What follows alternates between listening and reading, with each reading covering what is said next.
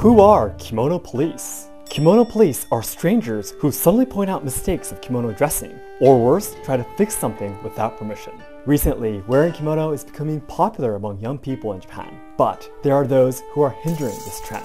They are the Kimono Police. Mainly women in their 40s to 60s who suddenly go up to strangers wearing kimono outside and point out their mistakes they have noticed. In worst cases, they would touch that person's kimono and try to fix whatever they think is incorrect without permission. In any world of traditional culture in Japan, there are these kinds of people who think that traditions are always correct. However, culture should continuously change and evolve. And it's very sad that some people are hindering the younger generation who are trying to carry on the precious culture. No one has the right to decide what kind of kimono you can wear. Even if you ever meet any of these kimono police, I recommend you kindly ignore them and walk away.